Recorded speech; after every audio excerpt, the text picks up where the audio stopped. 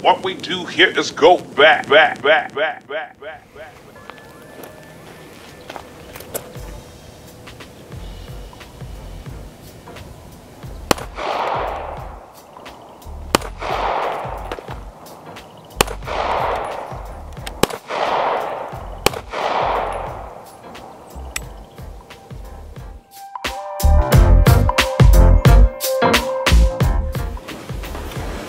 Alright guys, let me tell you a story about a little gun that came into our family years ago.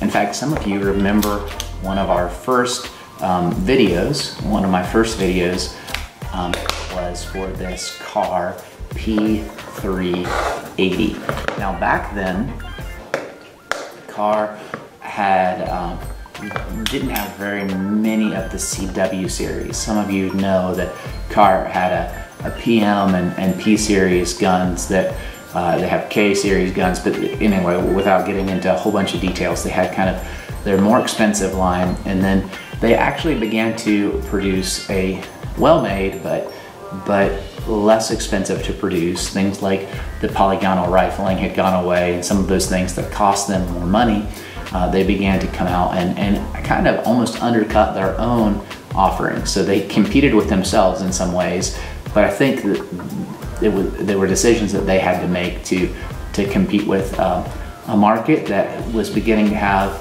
you know, more single stack polymer variants out there that were popular and useful. And so anyway, let's go back to the story. So my wife had a P9 back then. So she had a P9, which is a single stack polymer for Kahr, closer to a full-size gun, but it is very small and it is very thin. And yet, though my wife really liked carrying it, she especially likes the long double action only kind of revolver-like trigger pull. I don't know why, but that's something that she really likes. I guess it's one of the things that she learned on, and so the fact that this trigger feels like a revolver, it's nice and smooth, she really likes that. So she had a P9, and she had a carry permit, but I would talk to her often and she wouldn't have her gun on. And so years ago I said, hey babe, why don't you go buy a gun that isn't a gun that I've bought for you, but is a gun that you've purchased for yourself that answers this question of, I feel like I can have that gun on me anytime. I feel like I can have this gun with me anytime, because, you know, I wanted her to have a carry gun on her all the time, and I was willing to make whatever concessions I needed to make to see that happen. So I just didn't want to hear, and I wasn't forceful. I was just, you know, just asking, hey, you know, I love you.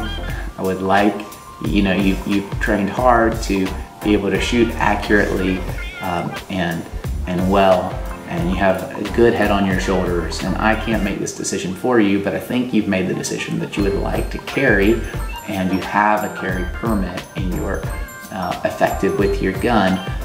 What would it take for you to have that gun on you like all the time? And so she, you know, she took the debit card, and we went out and she spent some time doing some research online and looking at guns, and she ended up circling back at that time to the same Kahr line. She had a P9 and it made sense. She was like, hey look, this is like the gun that I'm most used to, and it is small enough that I think I will carry it all the time. And so we purchased this gun. Now, that being said, that means that this gun has been in our house for several years, and I want to fill you in on the pros and cons of it. The pros are, it has like real sights, and it is well made. For these tiny pocket guns, you know that a lot of them that are out there, you can pick them up and tell kind of quickly that they're kind of cheaply made. This is not that way. It is a well-made little gun. That being said, the tolerances are tight, and it's pretty amazingly accurate for such a little gun. But and the metal components are great. It's tiny. I mean, it disappears. It is easy to carry. It's a quintessential pocket gun. But the tolerances are tight, and it has a tendency. In fact, Kahr's manual will tell you to drop the slide with the slide release. And the reason why they're telling you to do that is they want to be very sure that the gun has as much force as possible going into battery, because they realize, I think, that this gun has a tendency to fall out, to be out of battery, to have that kind of situation where you would need to slap the back of it to go into battery and to be able to fire the weapon. And so this gun is reliable. We've proven it to be so, but with a caveat, and that caveat is that it needs all of its force, all of its slide weight, everything possible, to every single function to go into place, and to chamber around, and to go bang the next time. Which means, some of you guys have already accelerated to this, which means that this is not a good gun for newbies, or people with limited hand strength. Yes, I know, almost never are little tiny guns good guns for newbies, but we also know that a lot of times new shooters are attracted to small guns for the same reasons I've just outlined above. For the, oh, I can carry that and I can conceal that, and it doesn't seem like it's going to change my lifestyle or the way that I dress very much. And I don't just mean female shooters, I mean new shooters. Those are some really attractive things. They're thinking about how much is this carrying a gun thing is going to infringe upon my comfort level, my everyday life. And that's a valid internal dialogue. You know, that's something that people are actually going through in their head. So that being said, this gun needs a very secure grip and pressure. Like you need your wrist to be straight and the gun to be held firmly for the slide to have every bit of opportunity to go back into battery. If you loosely hold this gun and let the recoil, like absorb some of the recoil yourself in your arm, or do what people call limp wristing, this gun is going to be far more prone than others to fail to go into battery.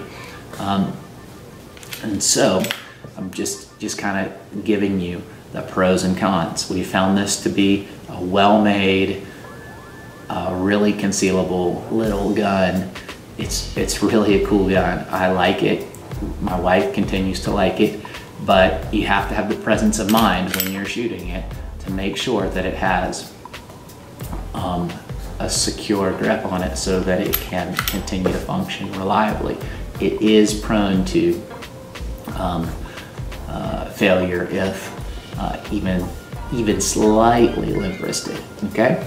Now, that being said, I'm excited to kind of tell you that we've been using the mag kits from Mag Guts for. My wife moved. I should tell you that she moved years ago from when they came out with it, from the P9 to the Glock 42 as her primary. And I know she went from 9mm to 380, but she really likes the shooting characteristics of the Glock 42, and I really like the gun as well. And so what she ends up doing is carrying the Glock 42 for most of the time, and only using this gun when she wouldn't be carrying any gun at all if it wasn't so small.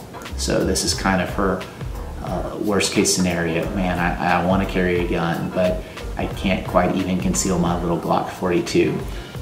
She goes to this. And so it makes sense for her to have 380 both ways. She really likes that Glock 42. She also has a Glock 19, and she shoots that, but she just doesn't carry it that often. And those are her decisions. So anyway, so we've been using in the Kahr P380, Glock 42, the Shield 9mm. We've been using these kits from Mag Guts that expand the number of rounds that the standard configured magazines hold, which is really cool. And I was really concerned about reliability, but so far they've proven, the kit has proven to be just as reliable as the stock magazine from Kahr. So continue to test that, but so far so good. Really cool to add a couple rounds with, depending on which kit you're using per which gun, and just a cool opportunity. So check out the kits from Mag Guts, and there's your update on the Kahr P380. As always, this is Rev saying, don't waste your life. Y'all have a good one.